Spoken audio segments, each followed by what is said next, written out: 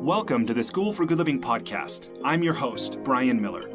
I know that the world can work for everyone, but that it won't until it works for you. I've created this podcast to help you make the difference you were born to make. It's a series of conversations with thought leaders who are moving humanity forward. Most of my guests are authors, and in each episode I explore their life journeys and the work they do. I also ask them to break down how they've gotten their books written, published, and read, so that you can use these same strategies and tactics too. So, if you have a mission, a message, and the motivation to share it, this podcast is for you. Welcome to the School for Good Living. Welcome to the School for Good Living. Oh, well, thanks for having me. Pleasure. I love what you've done with the place. Well, thank you. So, Bob, there's so much I want to ask you about, from your travels to your trivia to your philanthropy. But I want to start with kind of a big philosophical question first by asking, what's life about? Oh my, what is the meaning of life? Well, let's go right to it. I actually have an answer to that. I think it's pretty much, I think our lives takes on meaning to the extent that our actions and our beliefs actually match. And a lot of times if people are feeling purposeless at work or rudderless in their career or not sure what's going on with the relationship, there's just a disconnect between those two. There's no one meaning for life. There's 7 billion of them. Hopefully that involves doing good for other people. Otherwise you're a terrible person. But most of the people watching this, I'm sure, are wonderful.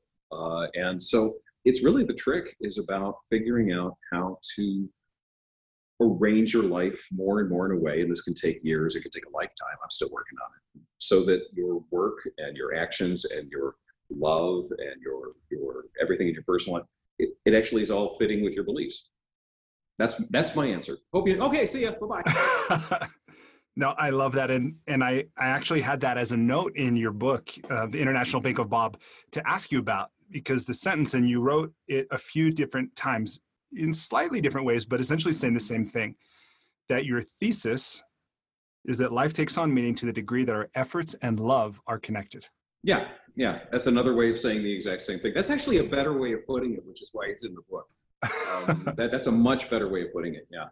Our love, our they're the part of our heart that lives outside of ourselves. And our ability to then work toward that. People get it. I mean, the thing is, everybody watching this or listening to this has a pretty similar heart probably. So you probably already know what we're talking about, or at least have a deep sense of it. No, I love that. It's beautiful. When somebody asks you who you are and what you do, I know this might change by context or who's asking, but generally, what do you tell them? My business card, actually, because I've done a bunch of different things. Currently, my day job is screenwriting, and I do, TV development, travel writing, and I write books, and I do a bunch of different things. So writer is usually the thing. Am I allowed to curse, mild cursing on this podcast? All right. My business card actually just says Bob Harris, purveyor of next level shit. And that usually just opens up a conversation. People say, well, what does that mean? What do you do? And then depending on the social context, if I'm at some charity thing, then I can talk about the latest things that I've heard about or that are really cool. Or if I'm writing a thing or a Hollywood deal, then I can talk about the current project that I'm doing. So I don't really have a way to sum up my life in one simple, a writer more than anything else. That's what on health insurance forms, I fill out writer. That would be all. So talking about next level and what's coming, you've been out around the world. It's probably increased even since you wrote in the International Bank of Bob. I think at that count was somewhere around 70 countries. Yeah, I've lost count. It's somewhere in the 80s now. And, that all depends on whether or not you want to, do you count the Cook Islands? I don't know. They're administered, they're militarily defended by New Zealand. They don't have a UN seat, but they have a flag and an anthem. I don't know. So it's somewhere between 80 and 90 countries at this point.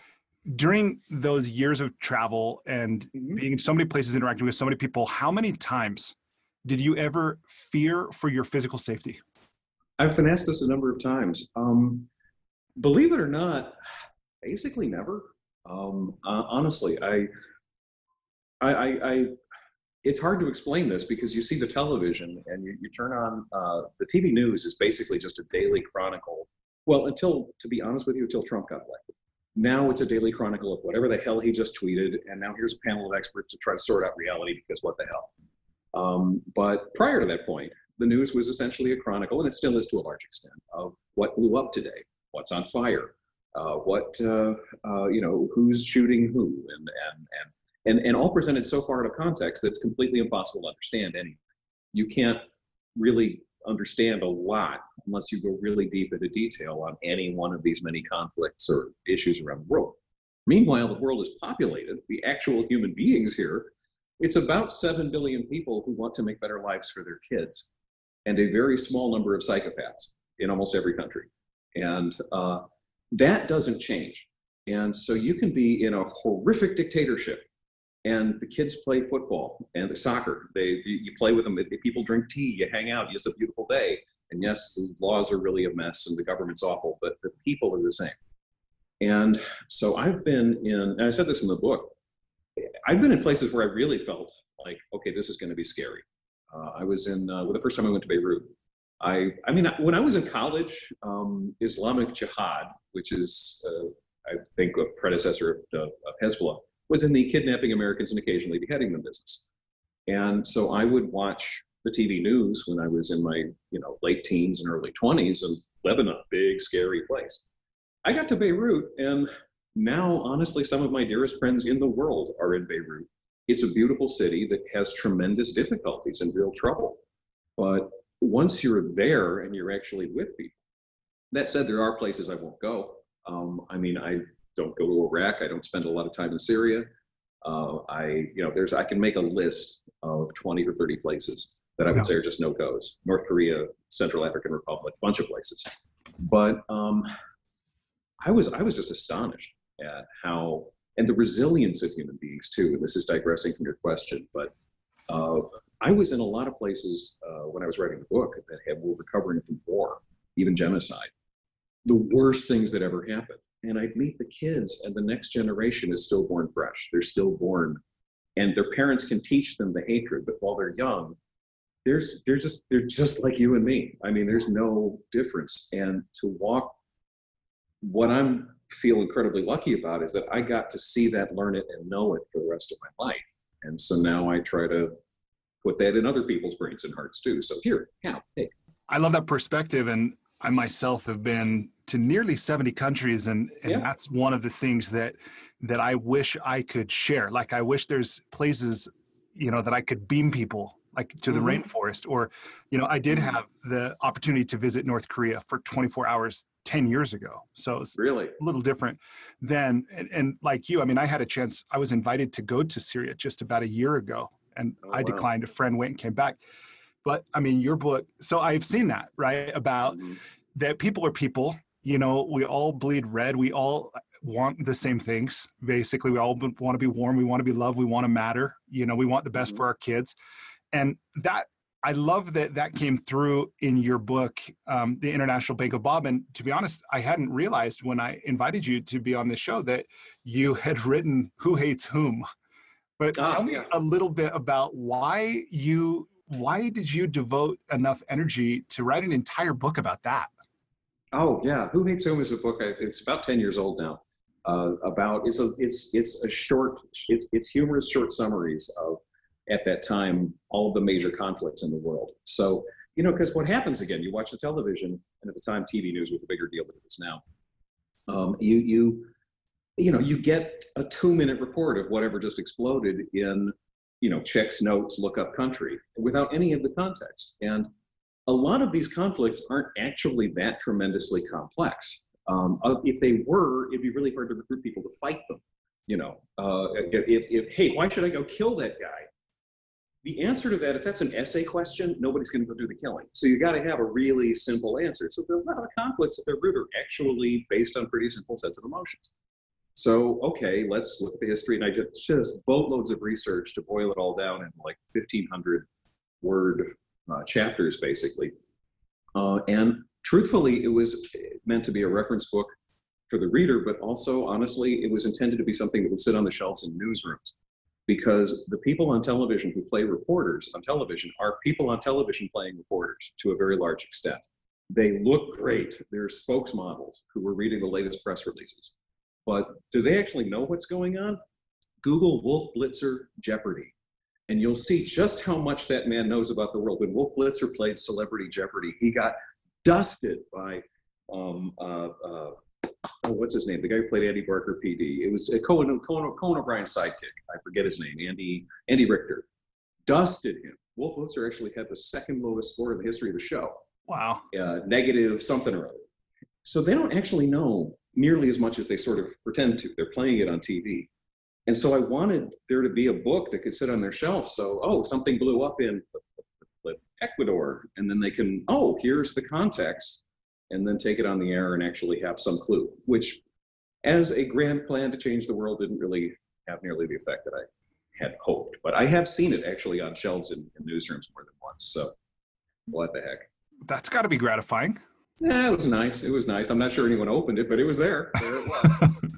So let's see. Speaking of Jeopardy, that's one thing I want to ask you about. I know, and this thing about your phone a friend answer. Oh, that on Millionaire, yeah. Yeah, so that was the $250,000 question, right? Yeah. That you helped a friend answer because you knew it before he even read you the multiple choices.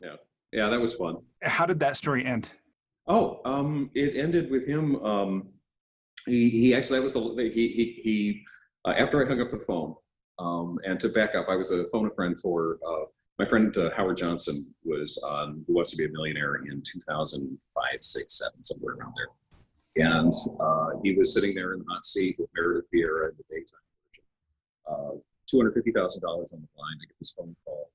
And fortunately, it was something that I knew cold because I read it in Mad Magazine when I was like 11 years old. Honest to God, it was about Norman Mailer stabbing his wife with a penknife. And I didn't know what a penknife was. And I'm like 11, so I thought he just stabbed her with a pen. And he was a writer. And I thought it just sort of stuck in my head. It's like, wow, writers go around stabbing people with their pens? No wonder you wanted to be a writer. Yeah, exactly. It's how I really get all the anger out. So it just happened to me in my head, and it was lucky. So Howard, the next question he didn't know, he quit the game with $250,000. Went back to Illinois, continued his career as a writer. It paid off. I mean, there was he had expenses. I won't get into his private life, but it changed his financial situation dramatically. And he sent me a really nice gift, and it's a wonderful little small chapter. It was really fun. That's so great. That's awesome. Yeah. Well, and you've had your own time on trivia, on quiz shows, on Jeopardy. I understand you're a 5-time champion. 5. Yeah, come on. I am insulted. Is it more? Yeah. Well, when I was on in '97, they would retire you after 5 games. But and then they bring in. They were afraid that people would get bored of having the same champion. And then they changed that rule after I was on the show, which is why Ted Jennings and these other young whippersnappers can go on these long runs. We had to walk to Jeopardy through 2 feet of snow, and it was a different world then. So, but I've since been back for a bunch of invitational tournaments. So I've been on the show 14 times now, and I don't know how much I've won because I don't actually care. It's a lot of money, so whatever. I remember now, Memory Boy, Jeopardy. I've won 8 games and actually lost 6 times. I actually have lost on Jeopardy more often than anyone else alive. Thank you. Wow. Thank you very much. Very proud. That's the Babe Ruth at bats, right? Yeah. Yeah, exactly. Yes. That's beautiful. You only get, that's a really great, thank you for that. I'm going to use that from here out. Yeah. So I know this book, I didn't read it, The Prisoner of Trebekistan. Yeah. But tell me a little bit about that book and why you wrote it. Oh, well, that's a book about Jeopardy, as you probably guessed from the name. Again, it's about 10 years ago, having been on the show a bunch of times. And I was, at the time, one of the more memorable contestants because I had a lot of fun on the show. That's why they always brought me back for invitational tournaments. Most people get up there and it's dead serious and rigid. And I'm used to being on stage. I've been on stage my whole life. So I'm actually on the stage. I've been on stage more than Alex has. So I'm up there and it's just home. It's like no big deal. There's no stress. So I'm having a great time. And I'm also aware that if I'm really obviously relaxed and having a great time, it actually makes the other players even more nervous. So I'm petty. And so I just have a great time with it. And at that time, after I'd been on the show a bunch, Random House offered me a boatload of money to write about it. I said, well, okay. And so I wanted, my niece and nephew at the time were at an age where I wanted to teach them the mnemonic skills that I used to memorize all the stuff for Jeopardy.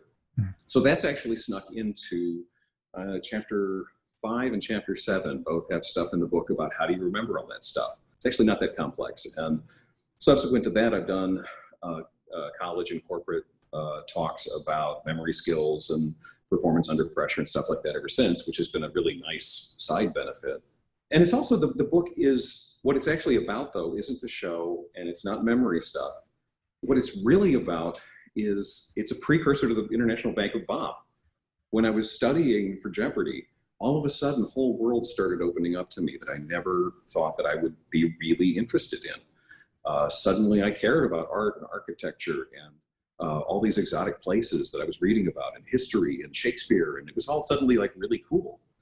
And I hoped that someday I would be able to get out and see the world. And then when the Bank of Bob book rolls along, whatever it is, 8 years later, 9 years later, I did. So you can actually read Trebekistan, and it's like the pupa phase of the Bank of Bob book. I walked in the front door of Jeopardy hoping to win fabulous cash and prizes. And what I actually won was interest in the world and incredible friends. The people who do well on Jeopardy are not brainiacs. They're just really normal people with insatiable curiosity and a lot of playfulness. And a lot of my current friends to this day are people that I met at the green room in Jeopardy, or in the green room at Jeopardy. And tomorrow night, I'm going to actually go down to a pub and do trivia with 3 of the other people on the little pub trivia team are fellow Jeopardy champs, and we're going to crush people like flies. Yeah, that's like not even fair. It's not, actually. You guys have like your own bowling league shirts when you walk in and everything? That's not a bad idea. That's actually pretty fun. Last week, I actually haven't done it very much for the last few years. I've been too busy, but I've been in Los Angeles for a little while. So I went last week, and there's this pub in Santa Monica that has trivia nights on Wednesdays. And since LA has a bunch of Jeopardy former players and so on, they actually have a prize in their pub trivia for the team that doesn't have a Jeopardy champ on it. Oh, wow. The team that does but they win a prize. We sit around and by the way, when I sit at the table with like Brad Rutter and Pam Mueller and those people, I'm Shemp. Okay. I don't mean to put myself quite, like, Brad's incredible. Pam's brilliant. There's a bunch of people who are at a whole other level beyond me. And I don't pretend to be at that level for what it's worth. Well, that whole thing about, because Ken Jennings' book Brainiac, and he talks about some of these strategies and things, and I thought maybe this was like just a gift, and I think it is a gift, but not just a gift, right? For you to do well, for anyone to do well. Will you talk with me a little bit about what you have learned and how you prepared, like to do well on Jeopardy, and how that translates to like real life for sure. How can they apply that? Sure. See, I never would have imagined that Jeopardy would then lead to like actual real life skills or something like that. Yeah. But when I first got the call for the show, I failed the test to get on the show 5 times. What's the test like? At the time, at least in 1995, 6, and 7, it was 50 questions, and you had to get some unknown number, 35. Of them correct in order to have then get it to play in the practice game, and they would get to evaluate whether or not you could speak in simple declarative sentences and so on. And if you're suddenly handing out propaganda during the test game, they know not to have you on the show. So I went 5 times, and my degree is electrical engineering and applied physics, which is not on the show. And I'm sitting there with people who graduated with liberal arts degrees. And so all the questions about Shakespeare and history and all these things that at that time I knew very little about. I would not have been able to find Beirut on a map. I had no idea. And I got smoked every time I went in. And I gave up and finally went back one more time because, they give away free money. I live in Los Angeles. Give it a shot. They'd let you try every 6 months. They changed the test. So I went and passed. Oh my God. And then I went through the little practice game, and that went well. And they said, well, maybe we'll call you. 6 months go by. I don't think anything of it. And I get a phone call saying, hey, you're on in 3 weeks. And then it dawns on me that, wait a minute, I'm going to be playing against a bunch of people who passed the test on the first try. I'm going to get humiliated on national television. And I'm driven by fear and shame. I'm driven by just the terror of public shaming. You know, it's just like, who needs that? Or I was at the time. So I had 3 weeks. So the first thing I did is I spent the first week and a half getting every book I could out of the library about memory skills, about how the brain works, about everything that was known at the time about neuroanatomy and memory storage and hippocampus and amygdala and all the little tiny structures in the brain, how they work. And tried to boil it all down as fast as I could into useful skills. And then I spent about a week and a half then with books written by former Jeopardy champions about the stuff they crammed for the show. And basically loaded in those books and showed up at the show with like in The Matrix when Neo opens his eyes and goes, I know Kung Fu.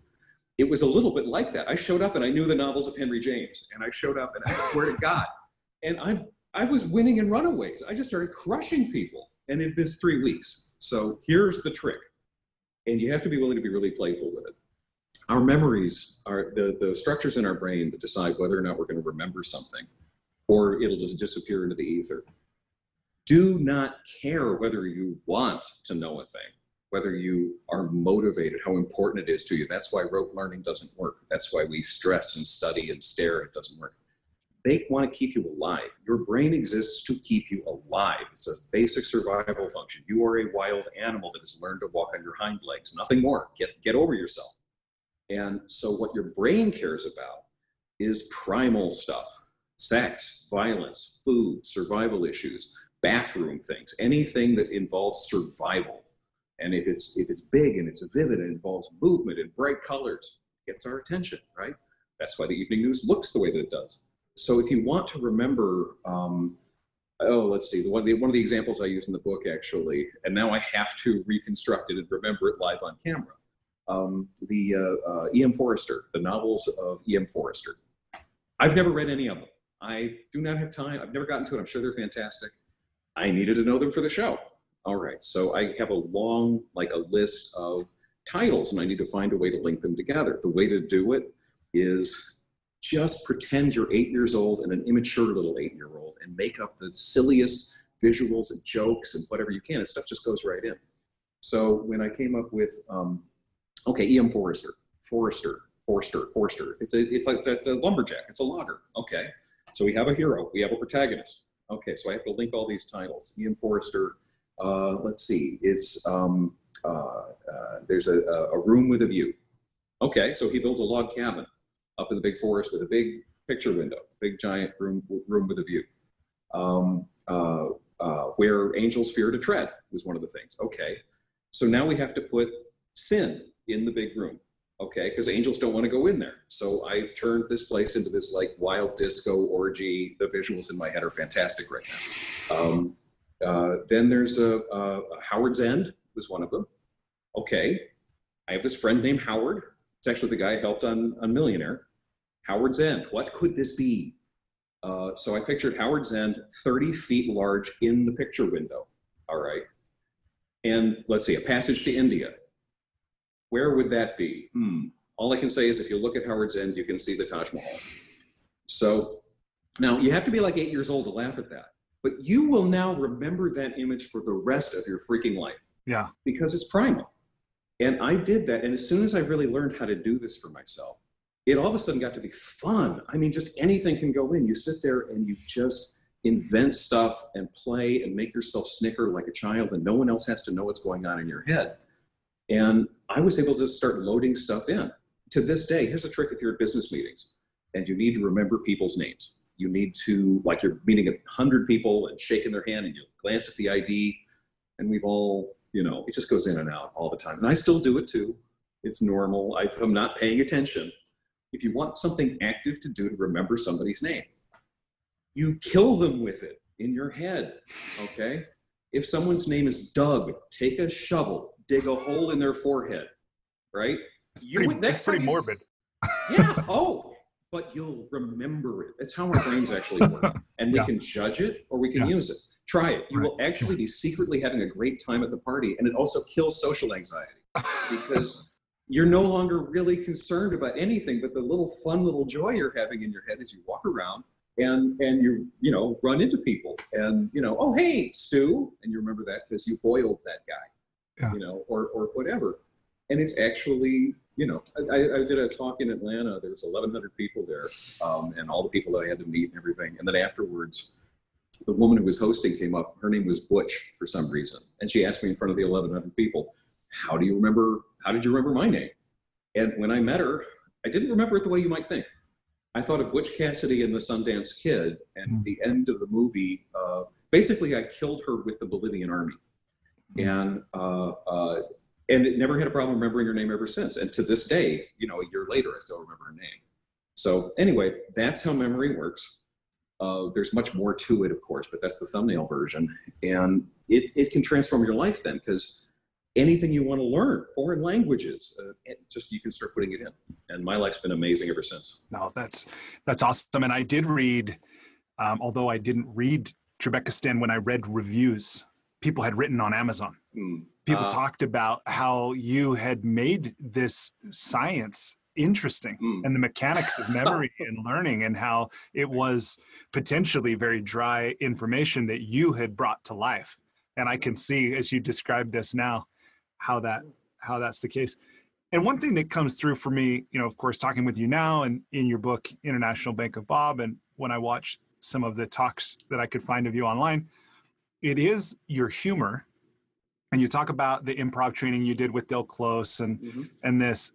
But one thing I'd love to get your perspective about is, and I'm hearing you say that memory works better when we're playful with it, right? And life seems to work better when we're open and fun, like having fun and joyous. Not to say like every moment's a party, but I found this often like a tense situation, a stressful situation. If I can bring some levity to it, that it can kind of unjam things. But tell me, in your experience, how much of what you would say is your current personality is something that you've consciously created and infused humor into, and how much is maybe something you were biologically endowed with? What's your thought on that? Oh, that's an interesting question. It's really hard to say, but this is turning into counseling, and I appreciate it. Normally this is much more expensive for me. I think everybody, I don't think there's anything special about me in this, but we are largely our own inventions. We can make the decision, whatever the hell happened to us prior to the age of 20. I won't get into it, but I come from a background that is a little bit Dickensian in its own ways. It was not the most pleasant of childhoods. I'll leave it at that. And so I have stuff that I talk to a counselor with every single week and work on. And by the way, anybody watching this, as long as I've got your ears and eyeballs, nobody's ashamed to go into the gym. You're going to the gym to work on your body. You're going to make yourself stronger. Why the hell is anybody ashamed of counseling or going to AA or going to whatever they need to? No, you're making yourself stronger. You should be proud of going to counseling, saying, I'm going to get better. I'm going to seize, I've learned from my mistakes, learn which were other people's mistakes. My God, that's how you become a better person. Do it. Be proud. Walk proud. So that little speech done. I have a bunch of stuff that I work on periodically, but I made the choice to work on it. And a lot of people choose not to. Whatever happened to you prior to the age of 18, the past doesn't have to be the future. Yeah. And my biggest regret in life at age 54 now is that I did not, all the social shame and stigma and everything around counseling. I wish I'd started when I was 18. I wish I'd started sooner than that. Because once I really started taking apart my own issues and realizing how I am driven by X, Y, and Z that I'm not necessarily going to share on the internet. Oh, wow, I don't have to do that anymore. And it doesn't happen instantly. It takes years. It's a process. But once you really see the patterns, then, wait a minute, I don't want to do it. And you can start changing. And so I think to some extent, I'm sort of a creation of my own, but anybody is. In making the choice not to work on those things, you're still creating yourself. You're just creating a version that doesn't change. We just have the choice. Yeah, and maybe creating a version unconsciously as opposed to something you're choosing. And what's really interesting is that the tools we learn as survival tools as children, the things that keep us alive at age 11, just become like what we see as the natural way to process the world. And most people that I've ever met don't bother to realize that maybe the tools that served you really well at 15 aren't necessarily the tools that serve you the best at 45 or at 25. And And that's something that should be, it's so obvious once it's said out loud. That should be like in the culture. We should all know that and accept that and understand that nobody gets out of adolescence alive. You know, we all got to work on stuff. Yeah. And, you know, that's okay. So one of the points I always try to make when I'm in front of an audience of any kind is, you know, if you're, because it can be the most professional audience in the world. It can be a bunch of Fortune 500 people in their fancy suits, and they're all in pain. Every single one of them, I guarantee you. And we don't make room for that. It's one of the things, we're all driven, and it's all this like Protestant work ethic. We're going to make the world a better place with our incredible strength. Screw that. Come here, give me a hug. You know, because that's actually where we all really are.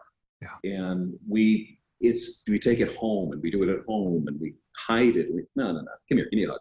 So, yeah, anyway, that's my kind of harebrained answer to your question about, you know, who am I?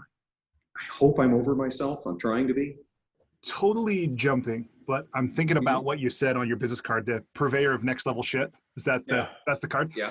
So one of these conversations that I've been having recently that feels like next level to me is this conversation about blockchain. Mm-hmm. And I'm wondering, from your perspective in, you know, California and as a world traveler and just in the circles you move in, what do you know about it, and what's your understanding of its impact for our future? For one, let me disavow any particular expertise. I only know a bunch of stuff I've read. I think it's really important as a first thing for anybody who's listening to separate the blockchain from Bitcoin and cryptocurrencies, which are the primary means that everybody discusses. You know, the words are almost synonymous in public use a lot of the time. They're two completely different things. The blockchain itself is a technology, and the Bitcoins are sort of an application, but to and cryptocurrency, stuff like that. So a lot of times, as soon as people talk about the blockchain, they start talking about cryptocurrencies immediately as if that's what it's about. That's the main way it's used now, but that's certainly not its potential at all. It actually has massive other potential. And now, on the separate subject of cryptocurrencies, I'm not a believer for a whole bunch of reasons we could get into. A lot of it having to do with just the sheer the energy intensiveness of the mining and the way it's done. It doesn't look like a sustainable ecosystem to me. But I could be wrong about that. I'm not an expert. Backing way off of that, I can be happy to listen to people who know more than I do. The blockchain, as I understand it, is a technology that has just very much in its infancy. That due to the way it can be, you know, redundantly stored, and the way that almost anything could be put on it, I think governments are probably going to start cracking down on it as soon as they realize its potential to enable communication in secure ways that intelligence agencies can't intervene with. So I think it's actually a potential game changer in all sorts of things. It also has massive potential for abuse. You can use the blockchain to money launder. You can use the blockchain it's this giant secret thing. I kind of suspect that once its potential is fulfilled, people whose power will be threatened by it will do everything they can to destroy it.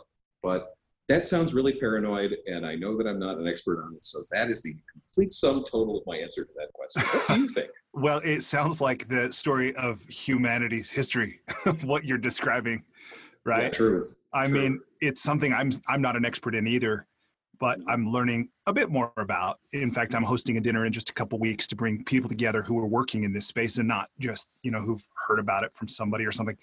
And just from the little that I've heard, you know, some people that I respect are saying this technology has the potential to transform our world on the level of the internet. And I'm like, what? How is that possible? And then they'll start pointing to some applications. And I think, okay, like I don't totally get it, but I can, you know, I'm willing to accept the possibility. So anyway, I was just curious about your view on that.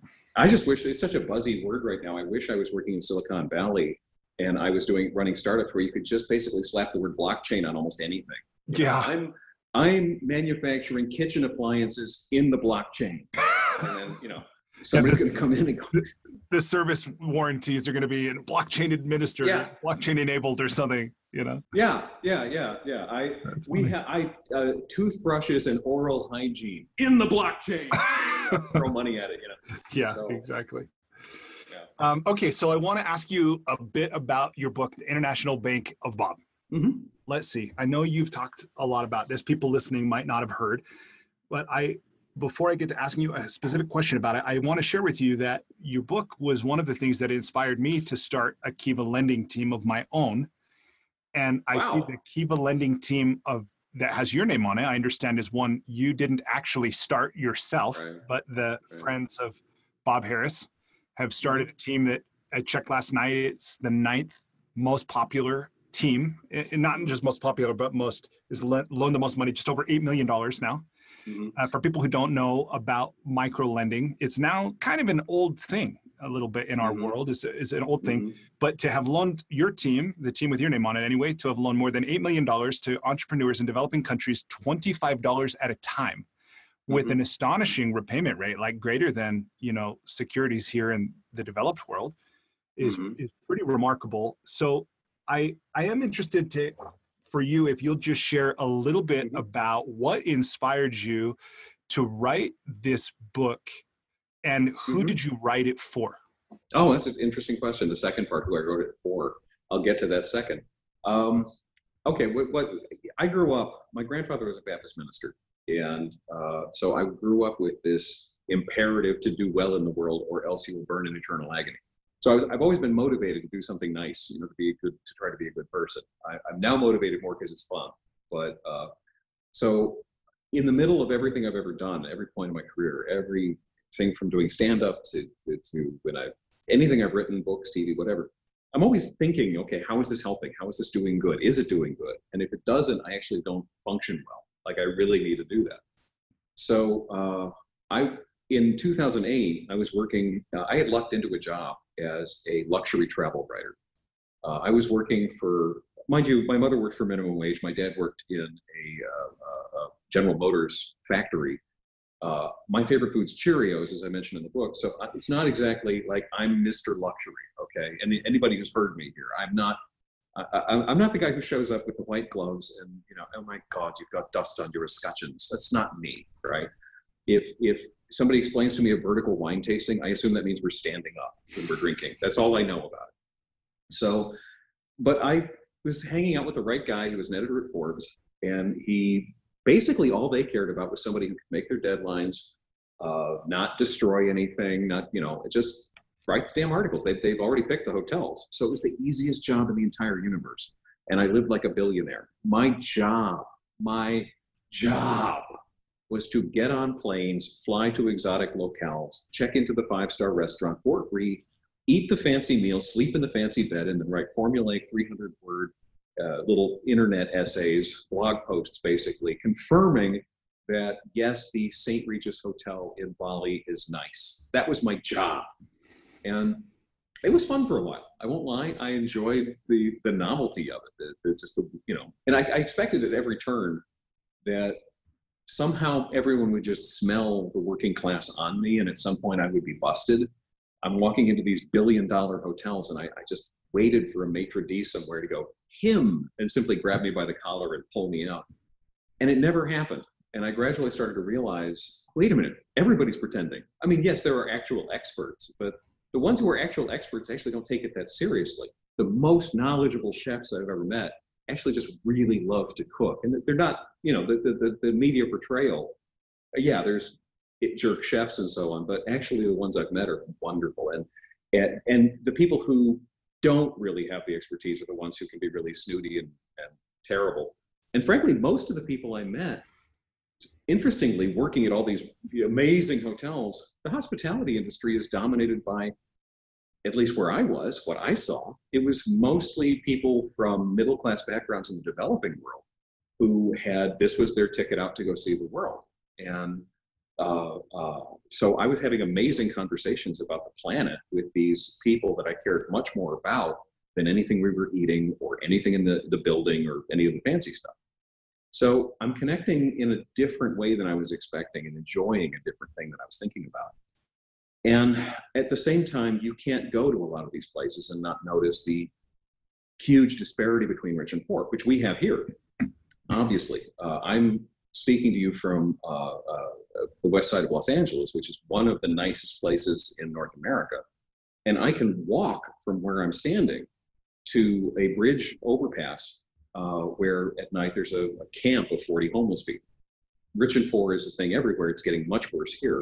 But you go to a place like Dubai, and it's a different ballgame. It's an order of magnitude. You've got a thin veneer of a luxury class, and most of the work is basically being done by people from South Asia, East Africa, and so on, who are essentially slave labor. They're working for like $6 a day in 105-degree heat, 10 hours a day. And they're doing it because they want to send some money home to their even poorer relatives back home. The reason people sign up to take these horrible jobs you've read about in Saudi Arabia or Qatar or throughout the Middle East or in Southeast Asia or any of these boom places in the developing world, the workers who are living at a near slave level, well, that's $6 a day. You know, if you're from a village where people are living on the equivalent of about $2 a day, if they can send another $2 or $3 a day home, that's money. That means something. That's a better life for their kids. All of those guys who are sweating to death building the stadiums in Qatar for the 2022 World Cup, they're doing it to make a better life for their families, nearly all of them. And when you realize that, it becomes heartbreaking and more important than anything else you can look at. And so I'm walking around Dubai and, you know, luxury hotel everywhere, and the novelty's worn off, and I'm questioning the purpose of what I'm doing. And I came across these 4 guys at the side of the street on Sheikh Zayed Road who were workers who were freaking exhausted at the end of a brutal day and had missed their ride back to the labor camp where they sleep 10 to a head. And meanwhile, I, as the travel writer up in my hotel room, have all of the free stuff you give to travel writers. My bed is covered in food. There's a giant spread of like fresh fruits and sparkling date juice and just candy and just everything that they give. And some of it's actual food. And I looked at these guys and I just couldn't go back up to my room. And, you know, so I went up to my room, I got a backpack, I shoveled everything I could into the backpack. Most of it, like, salved my own conscience, to be honest. Went downstairs, found the guys, and one of them gave me a little nod, a little smile, like, hey, hi. And I sat down with them. And that was crossing a major threshold. That was a huge moment. That was one of the biggest moments of my life. I sat down with them, I opened the backpack, and we didn't have a language in common, but I just started sharing. And I was wondering how that would go over. Would that feel weird to them? Would that feel condescending? Would I, is it whatever? No, they were just really happy to eat. They were really happy and really appreciated it. And I felt great. They felt great. It was a really great thing. We hung out for like 45 minutes, and it was like this amazing picnic at the side of this highway in the middle of Dubai. And I wanted more of that in my life and had no idea how to get it. Meanwhile, I'm running around to the billion-dollar hotels. And right about that time, just as that was happening, a little bit before, Kiva was creating crowdsourcing, which is a thing now everybody thinks of as this normal thing. You go to GoFundMe or you go to all of these different crowdsourcing things. Kiva actually created that. They invented that. Kiva, there's a couple of wonderful people were in the Bay Area, and people just like you and me. They did not have major funding. They didn't have some giant backer. It was just the guy who did most of the work founding Kiva, my friend Matt.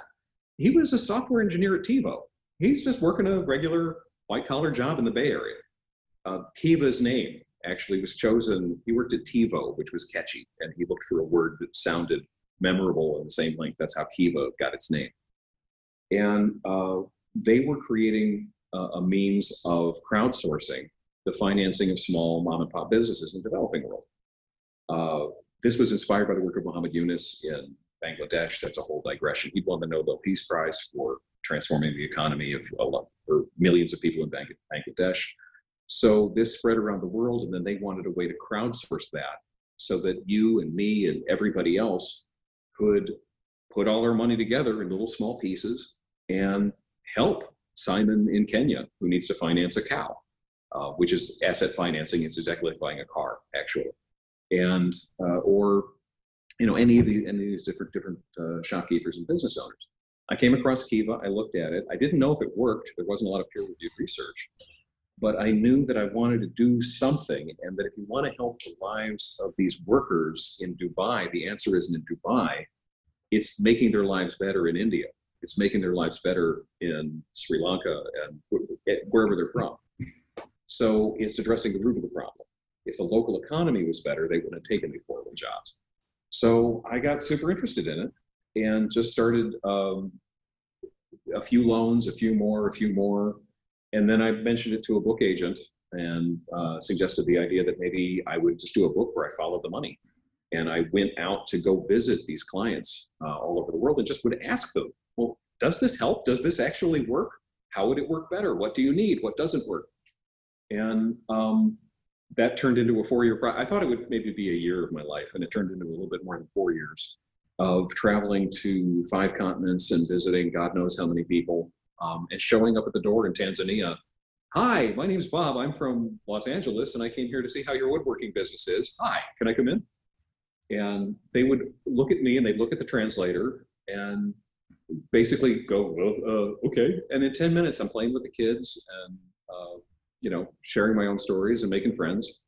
And I learned a hell of a lot about microfinance, and I learned a hell of a lot about the planet. I wrote a book that tries to cover all of that territory. That was a long answer to a short question.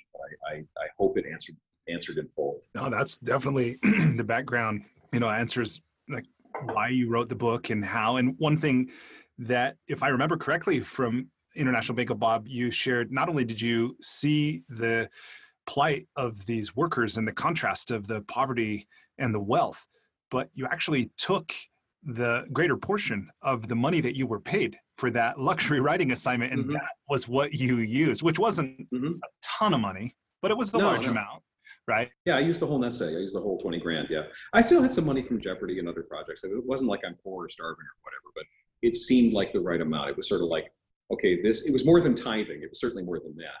But like, I got to see the planet on a 5-star level, and I kind of don't deserve to. Like, I don't know who deserves to, honest to God. There's such a birth lottery. Yeah. In a saner world, I don't have the solution. I don't know what the perfect economic system is. I'm not an ideologue. I have no idea. But the idea that we somehow over the last several centuries, humankind has developed a system whereby an infinitesimally small number of people have everything. I mean, like everything. And then there's a very small sliver of people who live pretty well, and their biggest worry is who's going to win the game on Friday. And then the overwhelming mass of humanity is struggling, working at a pretty difficult level. And then there's a giant chunk at the bottom that doesn't even have clean water. And that's insane. It shouldn't have to, like, we're smart enough to fix that, aren't we? Are we good enough human beings? Yeah. It's astonishing. And honestly, I wish there was more I knew to do. The Kiva thing is what I do. It's what I know how to do. It's what I figured out. It's how I can try to play my part. If everybody had something, I think it would help. But yikes. Who did you write the book for? Oh, yeah, that part.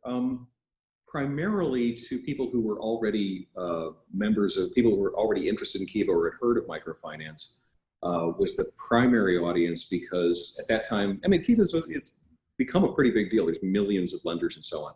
It was primarily for them, but that was the publisher's thinking, and what Kiva certainly didn't mind. For me, I though it became much more about trying to write it for a lay audience, anybody who wanted to travel the world vicariously. What is it like, when you go to the Philippines, and instead of going to the beach, you actually go into the village and go hang out with the people in there? What is it like in Rwanda now? If you want to do the vicarious travel thing. So I more and more as I was working on it, it became more about trying to share the world and not write about microfinance as much. How has its reception been, and how does that compare against any hopes or even expectations you had for it? Oh, thanks. Thanks for asking. The book actually did really well. It went to number 3 worldwide on Amazon on the day of release, and it had its period in 2013 when it was released. It was kind of a big deal for a few months, and there were articles all over the press, and the New York Times and San Francisco Chronicle and stuff, which was really fun. I mean, that was neat. And that Friends of Bob Harris team, I can always look at and see, okay, here's people who read the book and they've lent millions of dollars, and okay, that's done good, so I sleep well at night. But there is I never had a fantasy that I would write this book and it would suddenly change the world. But we're all small creatures, and so you can put years of your life into a thing and it will have an effect, and inevitably it'll never quite match up to your giant dreams. I don't know. I don't know what I actually wanted it to have done. It did everything it was supposed to do, and it still does. I still get emails from people every day.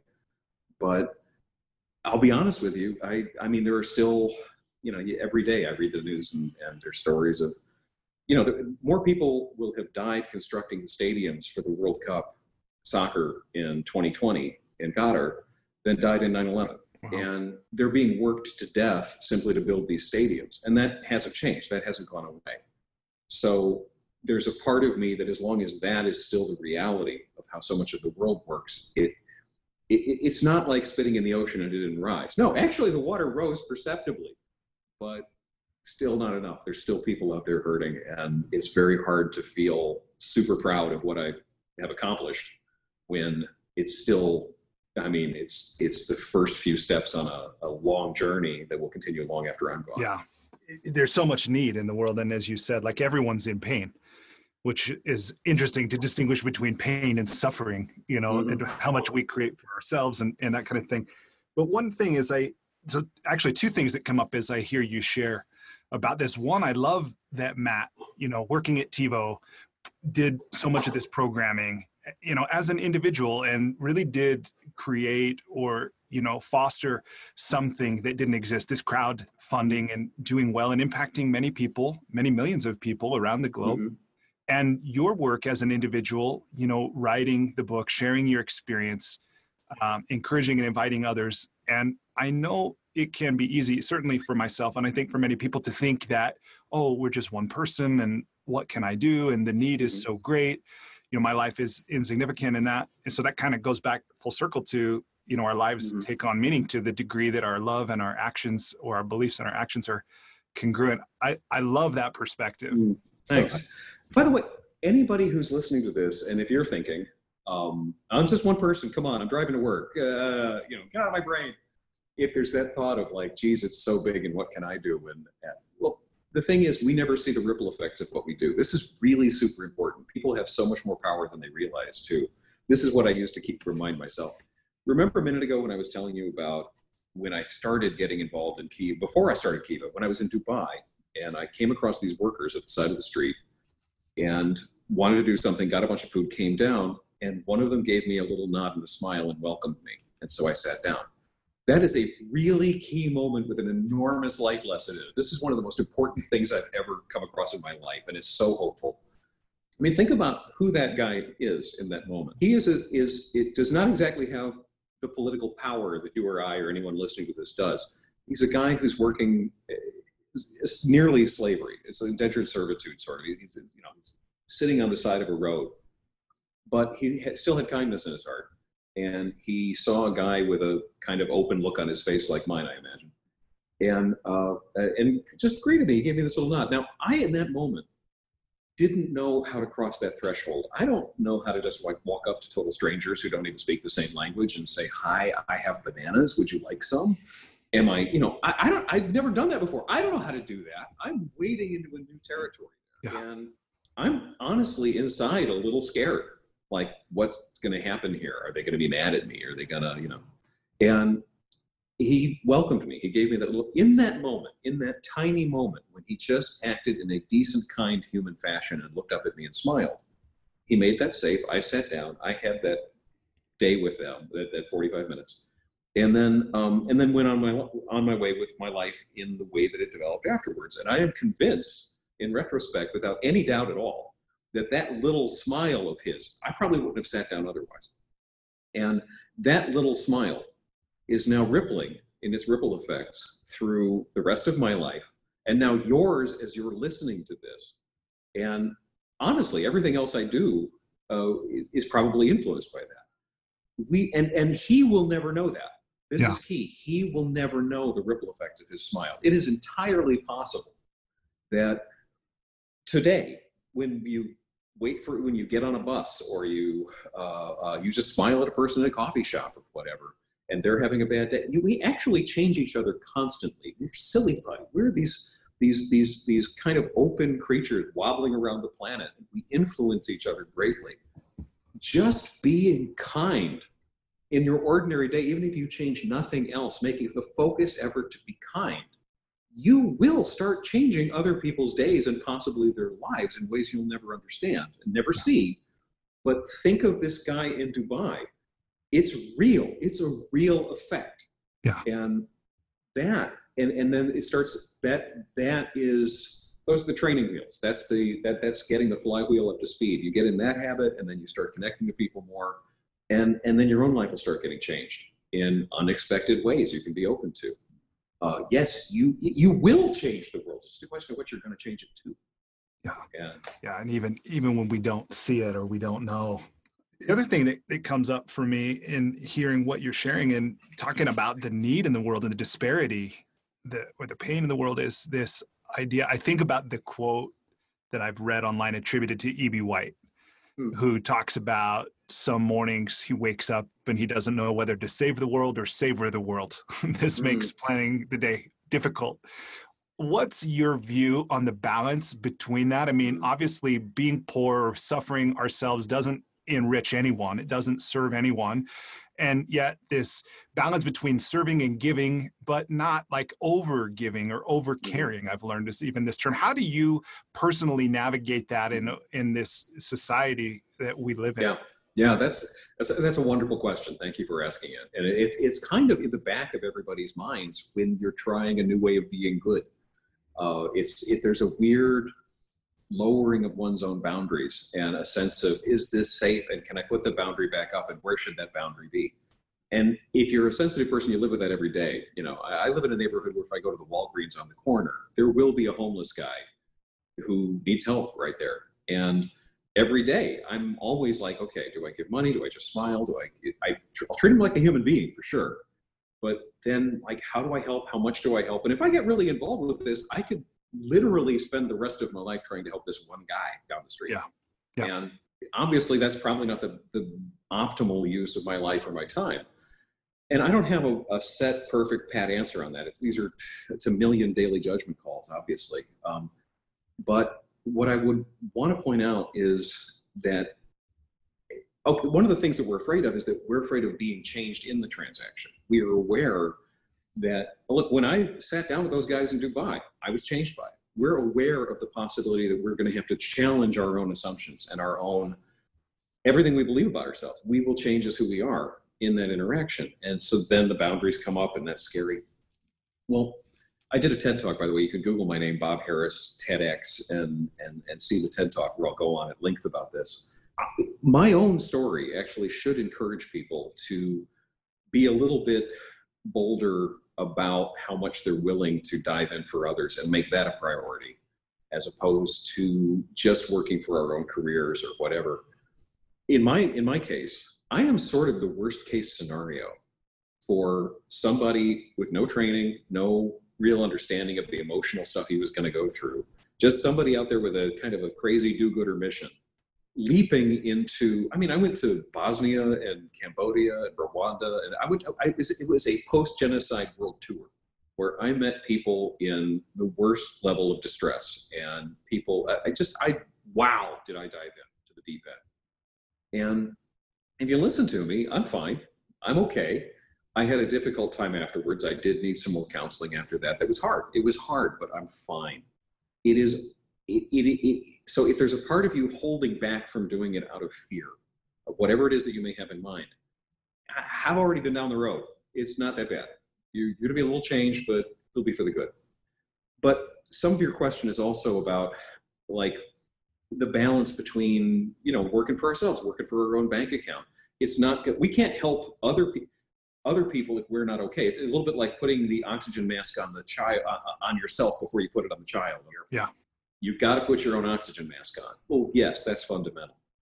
So in a way, being able to work for others, help others, is a luxury. It's if you're already working 4 jobs, trying to put food on the table for the kids, hey, you know what? You're creating children. That's fantastic. And screw me, don't listen to me. You're doing amazing work right there. You know, I don't mean to preach to you. But if somebody has the luxury of even thinking about this choice, if you are at a place in your life, whatever your economic level is, where you even start thinking about this stuff, gosh, I could be doing more. Yeah, you probably could, actually. The fact you're even having that thought. Yeah. I didn't meet a lot of people in some of the poorer places that I went to who were thinking to themselves, golly, I should be doing Meals on Wheels. You know, because they're busy. They're just trying to get through the day. They're working 12-hour days in the fields. But if you're having that thought, yeah, you can probably do a little more. By the way, that said, I got to tell you, some of the most generous human beings I've ever met are the people that I met in the scariest of places. You know, you see on TV these, teeming slums, and they look really scary. You know what?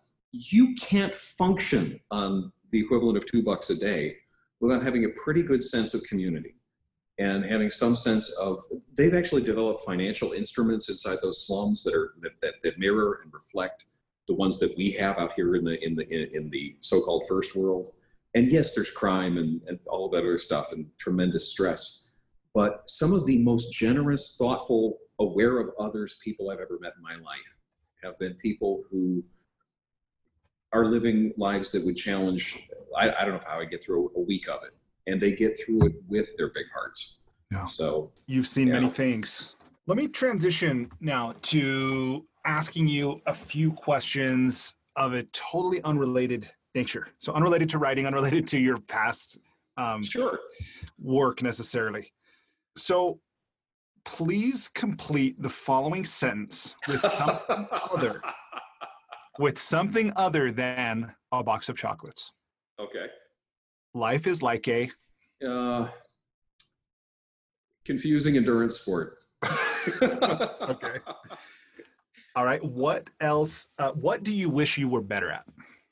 Besides answering these questions, I wish I was. Wow, there's a lot. I'm trying to give you a particular answer. I wish I had been better in my past. It's not that I wish I was better at anything right now. I'm actually pretty happy with a lot of my life. I wish I had been better at listening to other people for about the first 40 years of my life. If you were required every day for the rest of your life to wear a t-shirt with a slogan on it, or a phrase, or a saying, or a quote, or a quip, what would the shirt say? Please do not recycle. Me, it's just a joke. If found, please drop in the nearest mailbox. I've always joked. I have a bunch of dumb jokes for that. By the way, my actual epitaph, this is really true. I have insisted to everyone who knows me that when I go, I want my epitaph to say, finally, I get into real estate. But what t-shirt would I wear all the time? So many people, there's so much noise in everybody's head all the time. I would probably write something. It would probably just be a t-shirt that said, things are not as bad as you think. All right. Next question. What book, other than your own, have you gifted or recommended most often? That's interesting. Not one specific book, really. I'm a big fan of the writer Bill Bryson. So I've gifted a lot of his books to different people as appropriate. I think George Orwell's 1984 is pretty much a documentary. Although actually Aldous Huxley had it better because we're much more doing that. What books do I give to people? That's an interesting, it depends on the person, because you know what, when you give somebody, I can't give you one answer to that. When you give somebody a book, it's actually, this is what I think you are going to be interested in. It's this huge statement about who a person is, so I don't give books lightly at all. Yeah. If somebody gives me a book that I actually really want to invest the time in reading, I feel like they know me and I love them more. Yeah. And so I try to do the same for others. Yeah, I don't really have an answer to that. Sorry. All right. You're very thoughtful. Okay. I know you actually have a page on your website about this, so maybe you can tell me that we can point people to that link as well, and I'll include it in the show notes. Obviously, you travel a ton, but if you picked one One travel hack, something you do or maybe something Hmm. you take with you that makes your travel less painful and or more enjoyable. What is Hmm. that thing? Surprisingly, duct tape is it's I always have a roll with. I've used that to close wounds, to repair backpacks, broken shoelaces, tape the shoe, duct tape. Yeah, I cannot tell you how many times in my life I've had something that never happened to me before in the middle of some place I've never been. What am I going to do? Oh, duct tape. just takes care of it. Yeah. What's one thing you've started or stopped doing in order to live or age well? Hmm. Great question. I cleaned up my diet. It's a huge thing. I ate like a teenager for the first 50 years of my life, and I always ate. I gave up red meat when I was in my 20s, but I would snack at all hours. And when I was writing, I would, I'm thinking really hard. My brain needs blood sugar. I'll take another snack.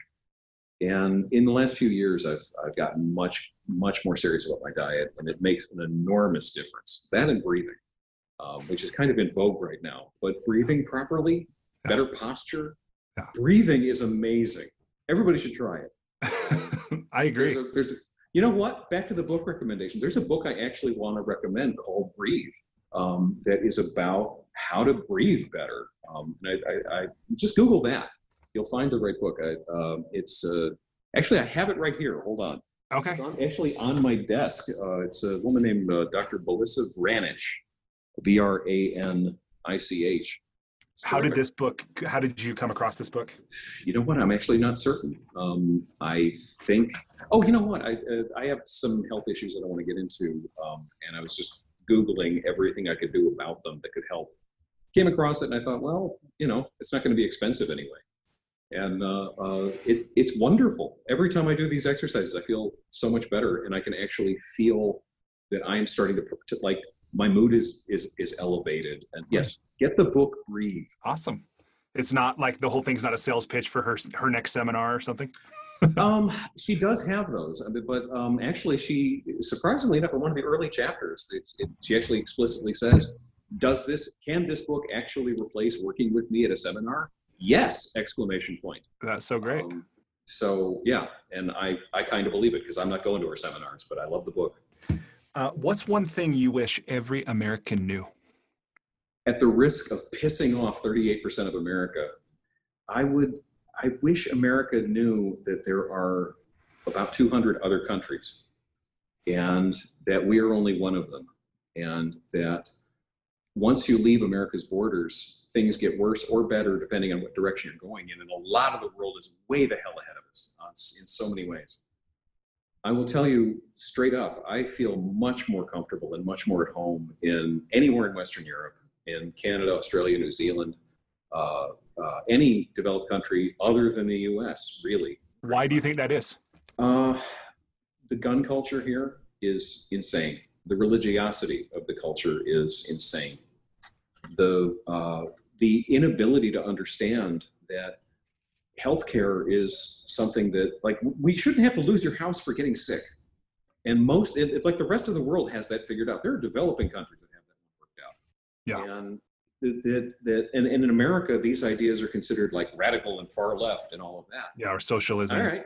Yeah, and that word is just thrown around without anybody having any idea what it even really means. I've never heard it. I have not used the word socialism used in its actual meaning, worker control of the means of production, ever in America. It's just a name to call people communist, socialist, atheist, whatever. Yeah. Just to denounce ideas out of hand. Actually, no. You want to see? Okay, Australia. I was given permanent resident status in Australia last year, and I spent a lot of my time down there.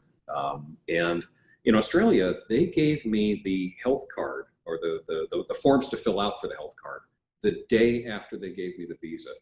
Wow. At the time I'm in my 50s. There was no further medical examination. It was a right. You are a permanent resident, not even a citizen yet, a permanent resident. You get sick, here's the doctor. And they figured out how to fund it, and the country's not bankrupt. They're not in heavy debt. It looks and walks and acts like America, but if I get sick there, I go to the doctor, and I go to the doctor that day. And I wish Americans knew that the rest of the world has things figured out that we don't. Yeah. What's your next big project? I've got 3 or 4 of them. that a year from now I'll be able to say, that's what I was talking about, that thing. But well, I hope those all turn out. That's really exciting.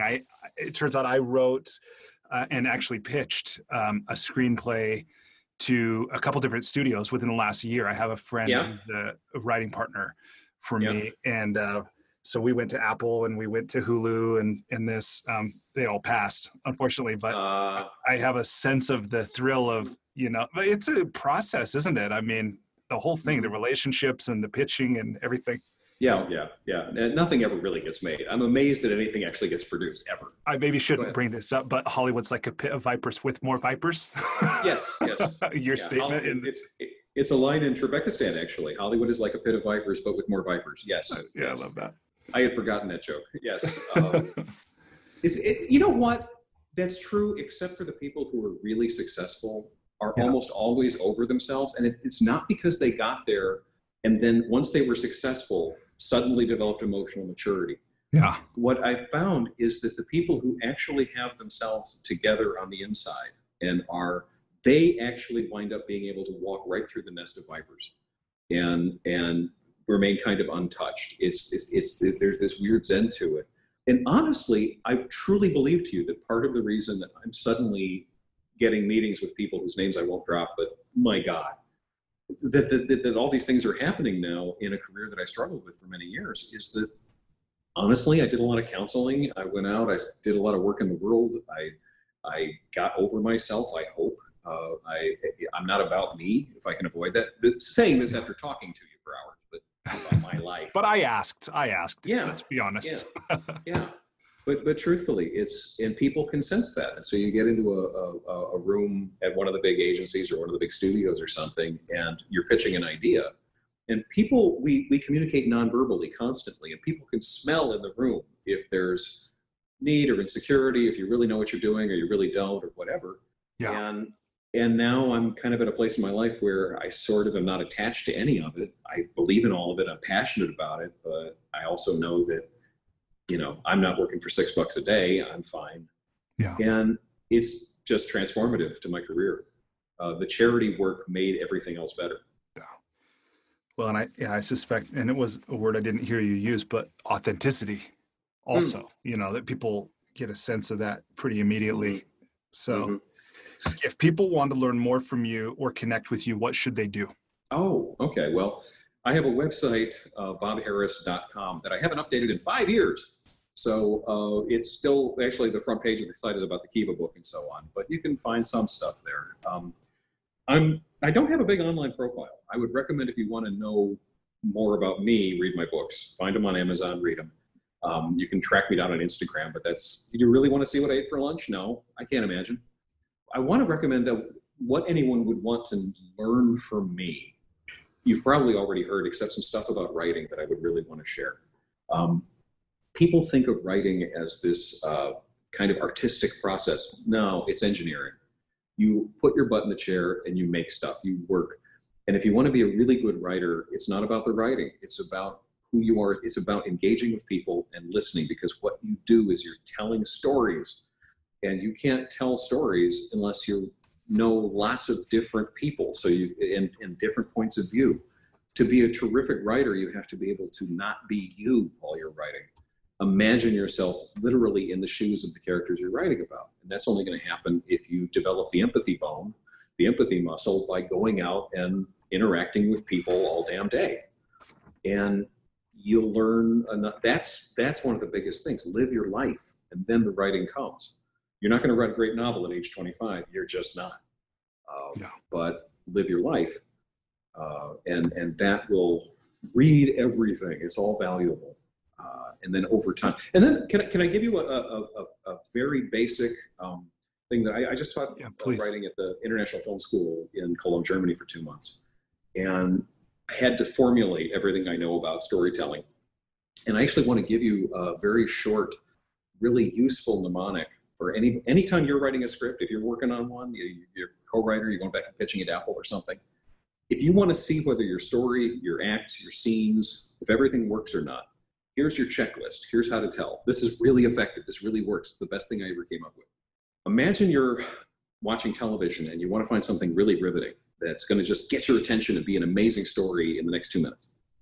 It's not going to be something you're flipping through the channels, there's news, there's a soap opera, whatever, and then all of a sudden you come across a singularly transfixing image of a parachutist with the ground approaching, desperately trying to open their parachute. You will probably stop flipping channels for a couple of minutes to see how this turns out.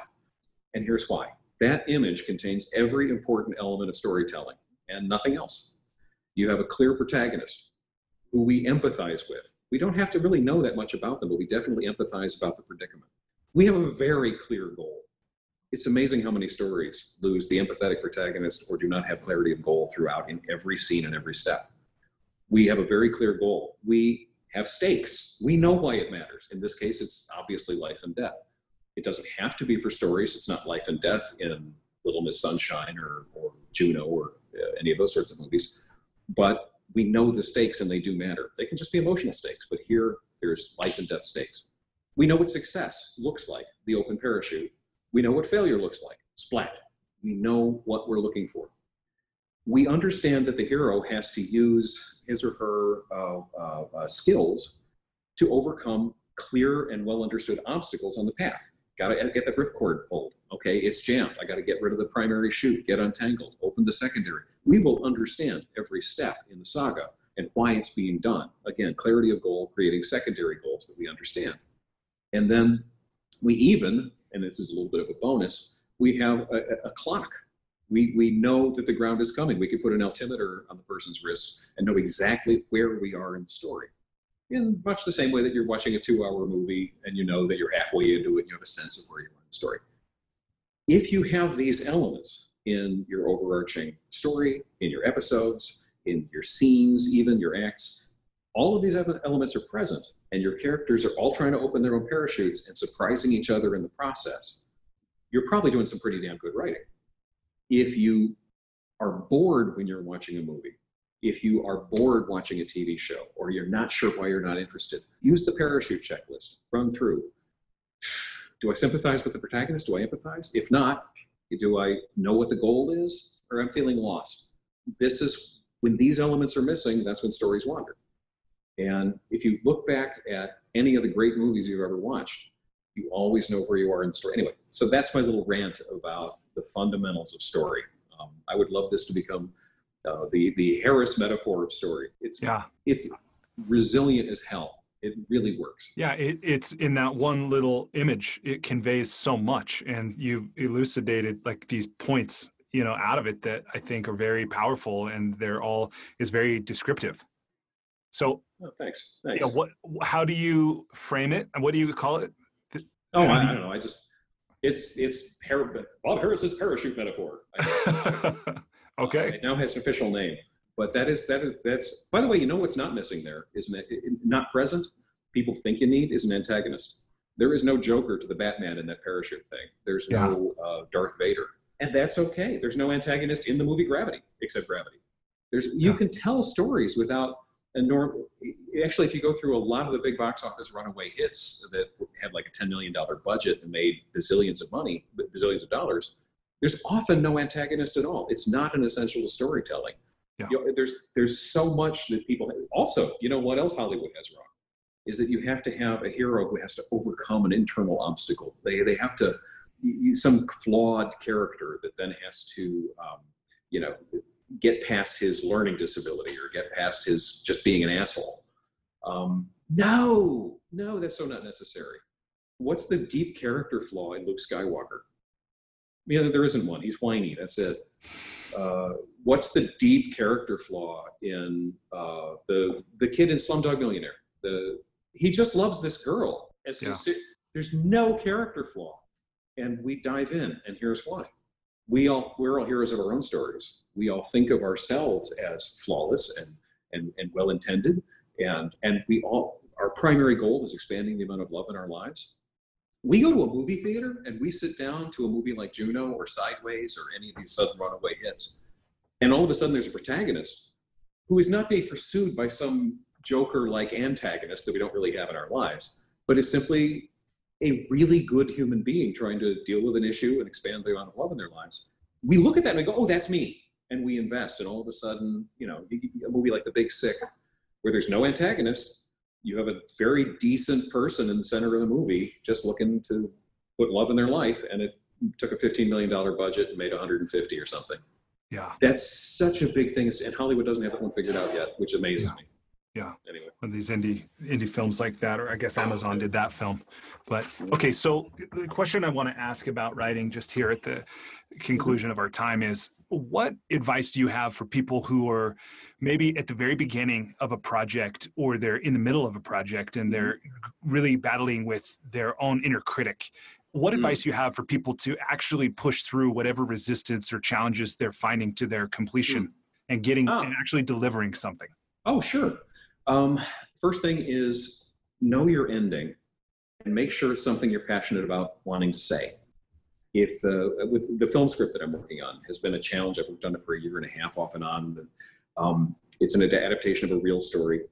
It's very complex, lots of challenges, but what I wanted to say and what the real guy's life is really about is a lesson about love wins, about in the end, if you're just present, you're just where you put your time, love wins. And it's something I really believe. And the movie that we will eventually make is going to say that really well.